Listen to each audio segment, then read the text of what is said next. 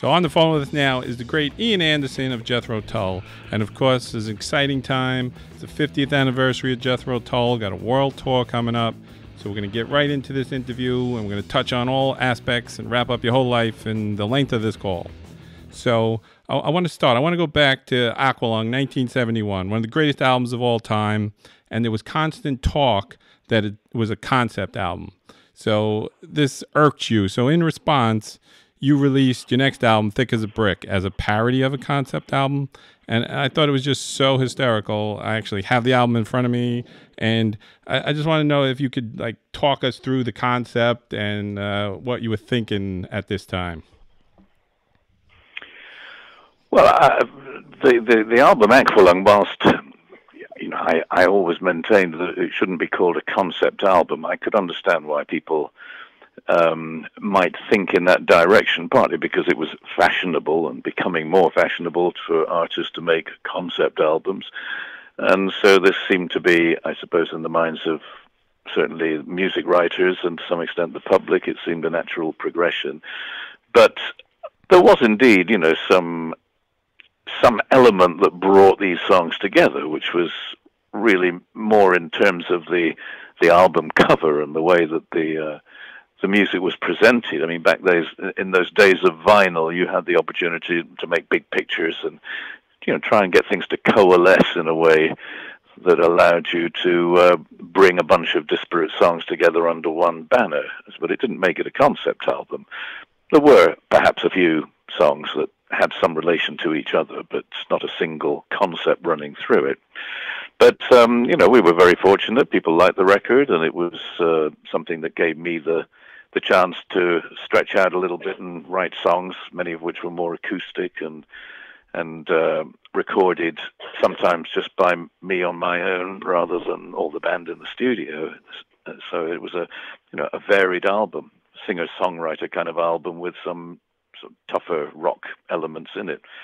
And so when we came to do Thick as a Brick, the follow-up and make it in some ways a bit of a parody, use that word parody of a concept album, that was part of it. But I think in so doing, it also became truly a concept album. And the nature of it was light-hearted, a little bit humorous, a little bit surreal. But at the back of it all is some seriously thought-out lyrics and music, and played very well by the members of the band, who placed extraordinary trust in me to be presenting them with music that in many ways might have been confusing to them. So I had to pretend that it was not confusing to me and that I knew exactly what I was doing. Even though I was making it up literally as I went along. But I've been researching a bit, for this interview, and I've been listening to some other interviews and reading this Thick as a Brick album, and it's quite hysterical. And I feel you have a great wit about you, that British wit. Like if you weren't in Jethro Tull, you could have ended up being in Monty Python or something like that. Well, I think Monty Python at the time was probably enjoying its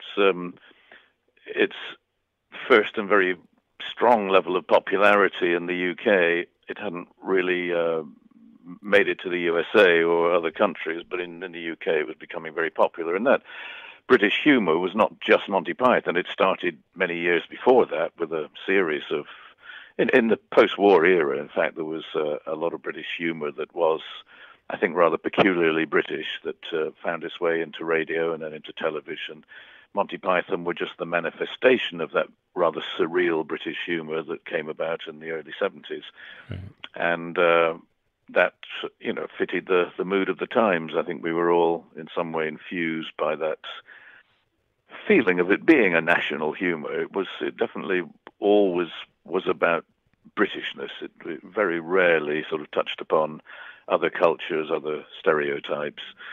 So it was, we felt safe lampooning elements of British culture, but you wouldn't dare do that if, you wouldn't do that about America or Russia or other places, because it would be a little impolite to do Right. that. So we leave it for you guys to make fun of yourselves, and we just concentrate on making fun of ourselves, which I think is the right and proper thing to do. Later on, you did a number 2, Thick as a Brick #2. So did you ever consider, I was thinking this would make like a great play. Did you ever think of producing this as a play? No, I have on a couple of occasions written music, which was potentially something that could be developed into either a movie or a theater piece. And well, it's nice to think that maybe you could do that, but it is a very, very specific discipline. I don't think I have the experience, the talent, or the certainly not the credentials to do it. And I would probably. It's rather like stepping out of doing what you do and taking on some completely different role that you might think you can do it, but if you're doing it based on the fact that you're successful in a given area, then probably people are not going to take you seriously. I mean, if I was to suddenly decide I wanted to be an actor, I don't think people would take that very seriously. They would rightly guess perhaps I was getting a role because I was well known for something else. Right. And indeed, there have been times when I was offered parts in movies or theater, and I had to turn them down just because I just knew what the end result would be, that people would jump on me for daring to try and do something different, and there were other people much better qualified than I to do those roles, and I stepped to one side and said, no, I'm not your man. Try so-and-so. Yeah, it's like when actors now try to be musicians. There's a lot of that going on as well. There certainly are, yes. And I mean, everybody wants to be, a guitar player in a rock band, and if you're Johnny Depp or whoever it might be, then of course it's a lot of fun to get up there and hack away at the guitar. If you're John McEnroe, it's a lot of fun to do that. But of course, however, they might at some point have fantasized that maybe it's an alternative way of making a living. I think the reality is that they know full well it is just a bit of fun. No one's going to take them too seriously because they're actors, and we don't trust them because we know that they're a fake. That's what they make their whole shtick is to pretend. Yeah. And generally we like our musicians and rock stars to be the real deal. I think we're a bit suspicious of actors taking on that role, an acting rock star. It's not the real thing. Exactly. So now I want to congratulate you for being married for something like 40 years to the same woman. That's basically unheard of in the music business. And how did you manage this? Oh, well, I don't know. I mean, I'm lucky in having a family that we work together. It's been for many, many years just a natural extension of doing things together. I share an office with my wife. She's someone that's worked with me since 1970.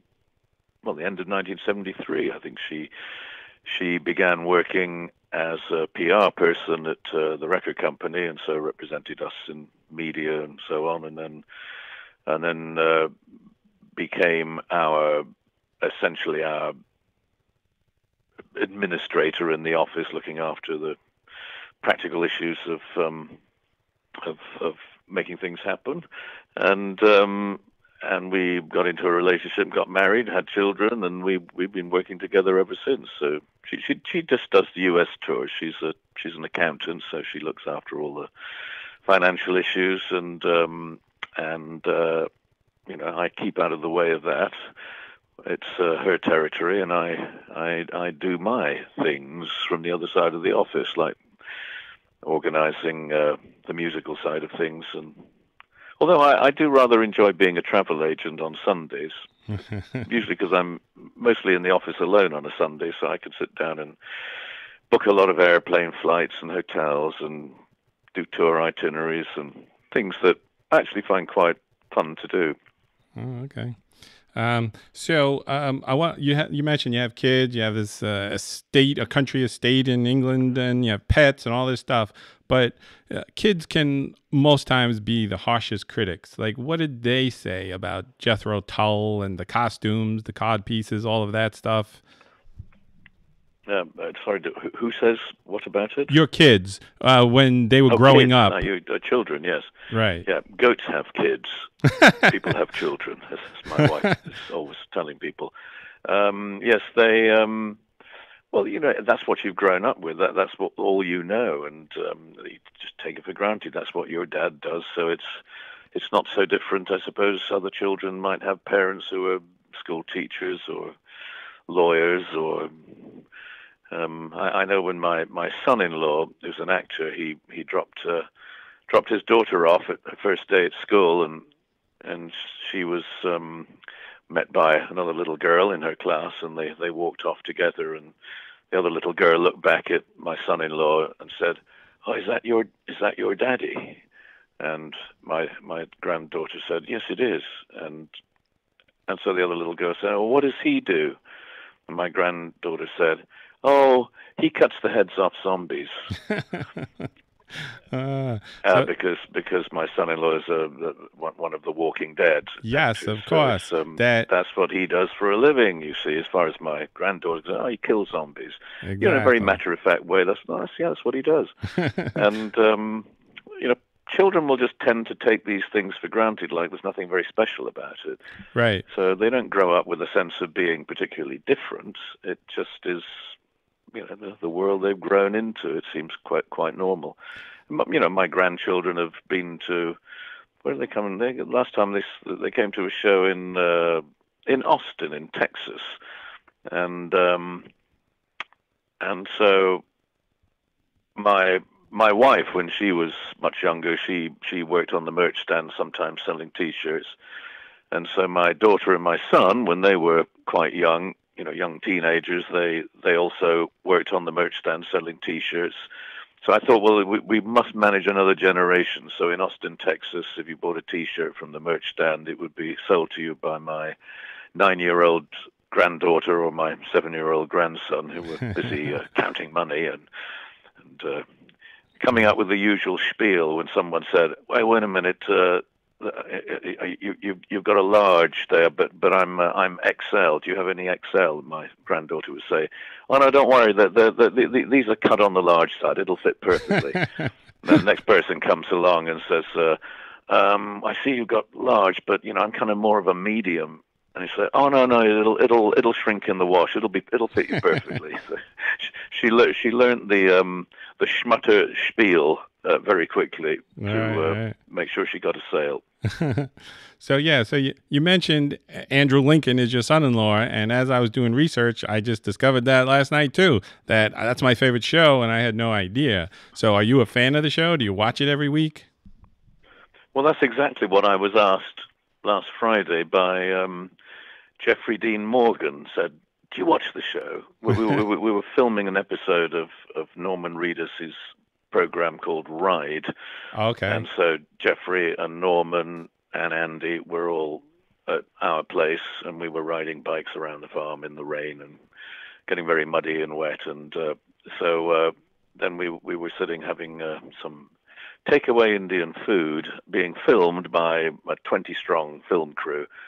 And Jeffrey said, "Do you watch The Walking Dead?" And I said, "Well, hey, I go back, unlike you, I go back to episode 1, series 1, and I was, not only did I see it, but I was there when that first episode was being filmed, because I happened to be doing a show in Atlanta that night. We went out and watched the very opening scenes that my son-in-law shot in the episode 1 of The Walking Dead, and then we saw the completed episode 1 when it was given a private screening in London.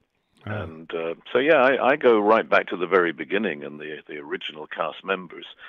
But over the years, the chances are I'm somewhere else. I don't see it. It's on at the time of night I don't get to see, and I've missed so many episodes. I have no idea.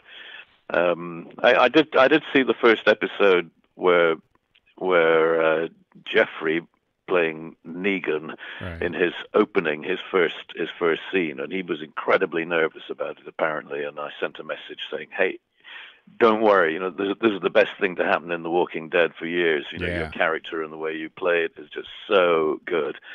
And he was. I think he was quite pleased to get past that first one, knowing that because his opening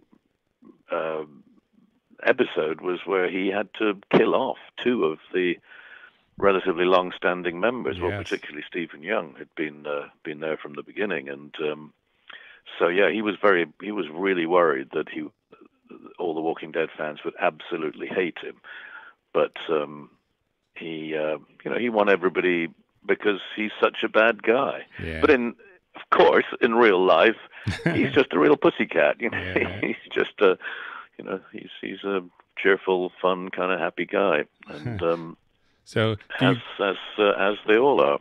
Do you get any advances of what's going to happen? Can you tell me what's going to happen next episode, so I don't have to wait?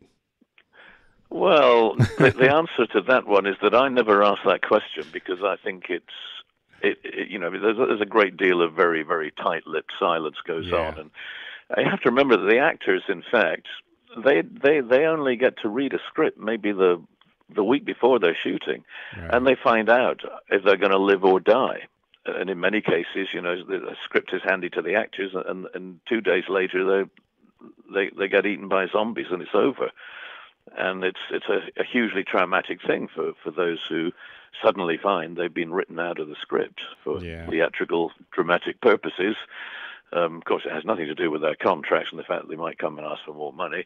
But it is a difficult situation for everybody, because the security around the set is very, very tight, because there are always those folk who want to, know what's going to happen next, and of course they can't resist being spoilers and putting it, online and whatever else. So I know better than to ask. Having said that, I do know stuff, but it's not stuff that I feel that would be ever appropriate to talk about. Right. Because I wouldn't even want to know. You should be on the edge of your seat, not really knowing what's going to happen. Exactly. Yeah, it'll ruin the show if you know what's going to happen. No point watching. Yeah. So, but I did say to Norman Reedus, I said, when are you and my son-in-law, when are you going to have your Brokeback Mountain moment in The Walking Dead? And he said, "Hey, listen," he said, "I'm up for it. I've been pushing for this for years, that we should have a little kind of thing." He said, "I'm really up for it, but in the writers' room, they're terrified of the reaction of the fans if it turns out that Norman and Rick are getting it on." I said, well, that's good though. You've got to make these people sit up and take notice and not get too cozy with their belief about human nature and characters and whatever. And it's something that The Walking Dead has stayed resolutely away from. There's been no real kind of gay character. Well, so you missed it. There is a couple now. Well, it sneaked in, I'm told, but I must have missed those episodes. Yeah. But yes, it's something where there's. I think any of the main characters, it's been talked about. I'm not the only person to have suggested it, but it's been talked about, and it decided that we couldn't risk the fan reaction if we found out that particularly Norman and Rick were playing sticky bottoms together. That would not go down well. That might be tough, yeah. So, hey, they often have like guest stars as zombies. Do you ever think about that, going in makeup and becoming one of the zombies for an episode? Well, there are a lot of people who apparently clamor to do that and offer their services. I mean, well-known other actors and people in the public. I would love to go on set and be a zombie. My son actually was spent a full day, starting at some ridiculously early hour in the morning, being made up for 6 hours or whatever it took to do, and then was in a scene, crowd zombie scene, in which he attacked. I forget who it was, one of the main guys, and it was a real close up sort of hacking. He got seriously killed, and unfortunately Frank Darabont, the producer, or director rather, when he saw the rushes, because it's shot on film and they get the rushes, everything is shipped out and shipped back, and it's very after the fact, when they see, a day or 2 days later, they'll see what's been shot, and for whatever reason, Frank didn't like that scene and just binned it. It all ended up literally on the cutting room floor. So my son-in-law, apart from a still image of him in makeup, he just he got unlucky. Spent all that time doing being a zombie for $150 or whatever he got paid. all a waste of time and effort. So no, not my cup of tea. Yeah. Arguably, I probably wouldn't need as much makeup, but. So I want to switch back to music for a bit now here. So every year you have these yearly Christmas shows in England. You play at churches for benefits and things like that. Have you ever considered bringing it? Because I would love to go to this, but I can't get to England. So would you think about doing it in New York City, like a tour? I have looked at doing cathedrals, or big churches in other countries, and I can do it in northwestern Europe and in Scandinavia, where the Lutheran Church, which is a reformist church that has a relatively open-minded view about musical liturgy and the use of churches and cathedrals for more secular performances. It's possible there. It's not possible by and large within the Catholic world because of an edict of Rome going back to 1987, was it?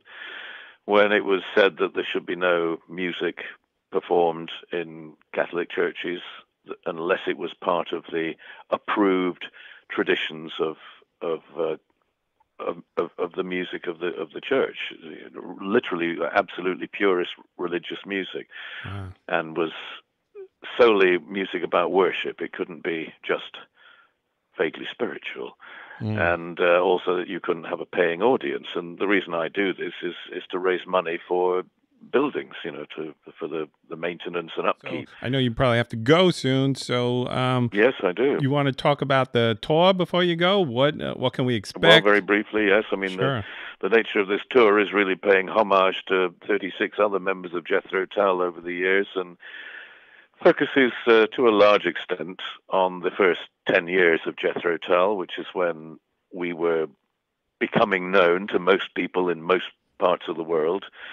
And I think even younger fans who are discovering Jethro Tull for the first time today will likely choose to go and check out the music from that period when we were the spearheading of a new music form, in terms of more progressive rock music. So I think they will always be drawn to that era when I suppose we were becoming not exactly fashionable, but we were shiny and new, and people were excited about it. So I'm concentrating on that because this is a 50th anniversary tour, not for me. It's a 50th anniversary tour to celebrate the 50th anniversary for the fans, because it's all about what they were doing back then, where they were, what they listened to, what were they doing? Were they at school? Were they working? It's them getting in touch with their lives of 50 years ago. I think that's the attraction of that kind of an anniversary, because it's a bit weird for me if I'm getting up and playing a song that I might have written 50 years ago, and I'm getting up and playing it. It's not in my head that this is a song that's taking me back 50 years. It's taking me back 24 hours because that's the last time I played it.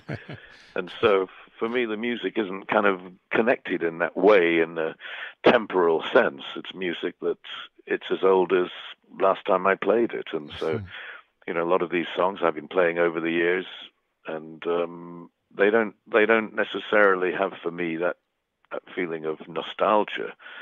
They're songs that I choose to play because I think they're relevant lyrically, and I find them still speaking for me as music and lyrics today. And so I don't really think about them necessarily as being from a time gone by, any more than I think if you're a member of a classical music orchestra and you're playing some piece of music, written by Mozart, you're not you're not necessarily thinking about some time, 250 years ago. You were thinking about now.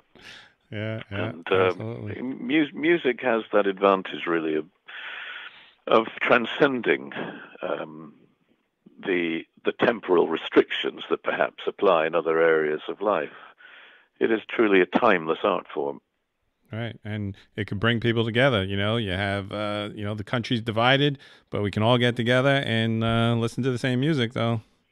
Well, that's right. At its most primitive, music is about the celebration of society. It tends to be something, whether it's sung around the campfire in the most primitive music forms that we know of, and of course these days, if you go to some huge rock concert with a vast amounts of sound and lights, and the Rolling Stones amble onto stage for perhaps their final tour, then it may seem like a very far away world from the origins of music, but in essence, I think it's the same thing. It's people getting together around that notional focus where they share some experience together. In the same way, I suppose, you do when you go to watch a sports event. Exactly, yeah. You're sharing this with the fans of a football team or a basketball team, or it's something that we have in our spirit. It's in our nature, isn't it? It's the same as, I suppose, going to church and singing and being together with other people in this sort of sense of community safety. It's a comfort zone that you embrace because you're with like-minded people, and that's always going to be attractive. Except for me, because I'm a party pooper. I'm a loner. I don't go to concerts or events or things. I feel uncomfortable. I tend to be rather solitary and not really enjoy those kind of events. I went to a Rolling Stones concert once at Wembley Stadium many years ago, and I lasted about, I don't know, not even 20 minutes. I just couldn't cope with all the noise and the crowds and the craziness of it all.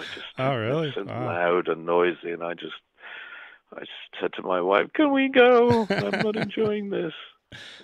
You mentioned the Rolling Stones. I want to ask you one final question here. You were part of the Stones Rock and Roll Circus back in the early days there. Do you have any memories of recording that? Oh, I have a lot of memories of being there, yes, and memories of working alongside the Stones and watching them and learning a little bit about things, particularly watching Mick Jagger and his hugely energetic and committed, pushing everybody to do their best. And he was I guess probably the only member of the Stones who really knew what was going on. They seemed a little bemused by it all and just going with the flow, because this is what Mick was had to be in his bonnet about making as a TV program. And but they were during the course of rehearsal they upped their game, and they were pretty good. And an example, I suppose, in professionalism and hard work, as were the who were there as well. They were well polished and just at the top of their game anyway, and ready, rehearsed, and performance ready. Whereas the Stones hadn't played live for quite a while when they did that show. Right, but right. I remember a lot about it, and some of it amusing, some of it good, some of it not so good, and it was just a couple of days of my life where I just stood kind of watching what was going on. We had a very small part to play in it because we were the rookie band that right. Represented that element of something new that no one had heard of before. I think Charlie Watts and Bill Wyman had kind of put our name forward to make as being a band that could come and do it and wouldn't need to be paid. Well, it's been a great career. I want to thank you for calling in, and I want to thank you for the music too. It's given me a lot of pleasure and joy over the years. I love you guys, and I'm going to be checking you out on the tour in New York City. I'm going to be seeing you at the Beacon Theater, so I'm looking forward to that. All right, yeah. Yes. Okie dokie. Well, we look forward to seeing you there too. Yes. And thanks for talking to me, and take care. We'll see you soon. All right, great. Have a great tour. Okay, cheers. Bye-bye now. Bye.